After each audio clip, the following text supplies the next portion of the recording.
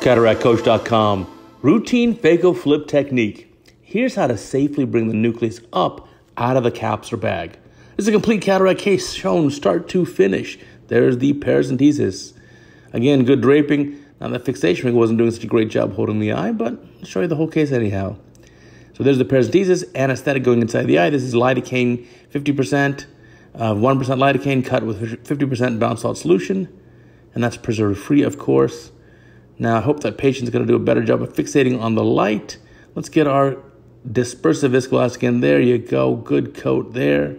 You definitely want a good coat of viscoelastic if you're going to do phaco flip, because remember, you're going to bring that nucleus partially up into the anterior chamber, and you want to really protect those endothelial cells. Now, phaco flip is especially good for these softer type of cases, so very mild to moderate nuclear sclerosis. There's the main incision being done. There it is, nice tunnel length, I'll take it. Now, time to get this rhexis done. Hopefully the patient will cooperate a little bit more. That big white reflection, of course, is the tear film, and let's get this eye centered up a little bit better. This is a good case to show you because sometimes you get into these case situations where the patient's not the best at fixating or not the best at cooperating. So we'll get our rhexis done. Now, important, for phaco flip, you can't have a baby rhexis. At least 5 millimeters, even 5.5 is great. But if it's 4 point something, I probably would avoid doing phaco flip, especially if it's 4.5 or smaller. It's going to be tough.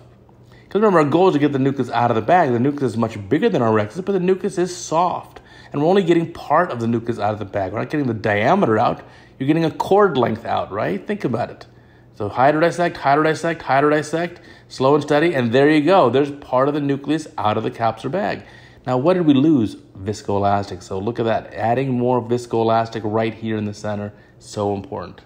Phaco probe going in the eye. Phaco setting is power modulations, flow of 40 cc's a minute, 400 to 500 milliliters of mercury, and a sufficiently high bottle height or infusion pressure. So I chop it right in half, and then that first half I can just emulsify. And all I'm trying to do here is just keep the tip of the phaco probe occluded. So it'll come out very fast, very easily.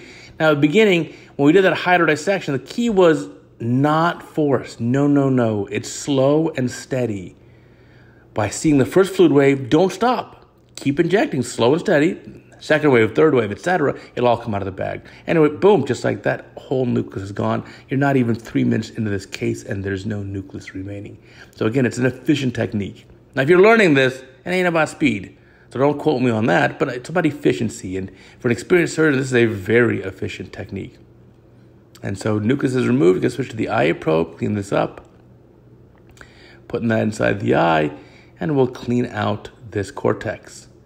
So when do I use phaco flip? Well, a lot of the softer cases. So if it's less than 3+ NS, so if it's 2+ NS or less, I think it's a very good technique. It's very fast, very efficient, but very safe. It's very hard to crack or chop a nucleus that has a 1+ NS. It's just too mushy. So as a result, you want to do something that will make that a little bit easier. It's safer too because you're away from the capsular bag. You're far from the posterior capsule.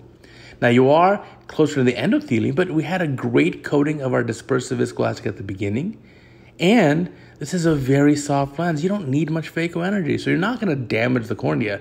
I assure you, this patient had an absolutely clear cornea and sharp vision on post-op day 1. This patient is a 20/20 post-op day 1 patient. So now I'm going in here with, split bimanual to get a little bit left cortex that was left there in that subincisional space. Taking our time there, just making sure it's all cleaned up. This handpiece is quite helpful for that. This is that transformer handpiece that can split into 2 pieces. And now let's fill up the capsular bag with our cohesive viscoelastic and then put the lens in. There's the cohesive. Remember, the cohesive is nice because it comes out very easily. There's that rhexis edge. You can see it's a good size rhexis. So let's get the lens in and we can compare the rhexis size to the IOL optic, because you know the IOL optic is 6 millimeters. So here it comes, single piece acrylic lens. Put that right in the bag. There's that leading haptic already open. Optic, trailing haptic. Let's get this dialed in. You can already see it's going to be just about a 5.5 millimeter rhexis, and that optic is 6. Pupil looks a little bit smaller now, maybe 4.5 to 5. We'll get that one haptic released. There you go, and get this rotated. That looks fantastic. So nice, easy case. And patients are very happy with this technique. The Visual results are very quick, very easy, and the surgery itself is very painless and efficient. So coming out of the eye here, just double checking everything, making sure there's no retained lens material there.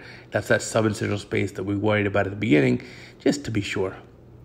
So going over the eye probe, take out our viscoelastic, again going behind the lens, and you can see that 6mm optic. This patient did very well in the post-op period when it was quite happy, and I think it would the other eye a week or two later. So this is a phaco flip technique. It's something you should definitely learn. I prefer it for soft cataracts, and those soft ones you really can't do phaco chop that well, and certainly not divide and conquer when you have such a little nucleus sclerosis. So for those types of cataracts, phaco flip is your friend. And if you're just starting off learning cataract surgery, like one of my first year junior residents, these are great cases to book at the beginning because you don't have to have that nucleofractus technique down.